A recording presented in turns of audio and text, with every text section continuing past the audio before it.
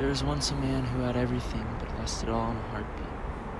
Now he's fighting for survival in the streets, collecting cans and bottles in exchange for small amounts of money. This city makes him think about the good and the bad of his past life. The city makes him think about how sad his life really is.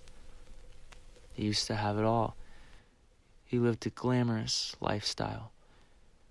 He had an abundance of money, lots of friends, and an unrestrained amount of drugs.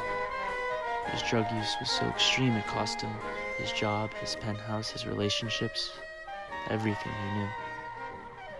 After being homeless for 10 years, he came across a bottle he had never seen before. A bottle he knew was special, so he made a wish. He wished for a juicy cheeseburger to feed his enormous appetite.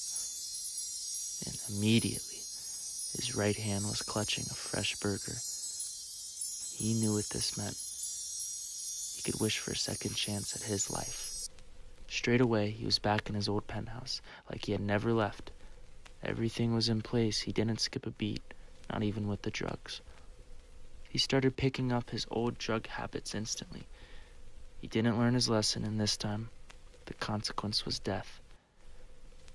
All of a sudden, he woke up aggressively to find himself back where he was when he found the bottle. Only this time, it wasn't there.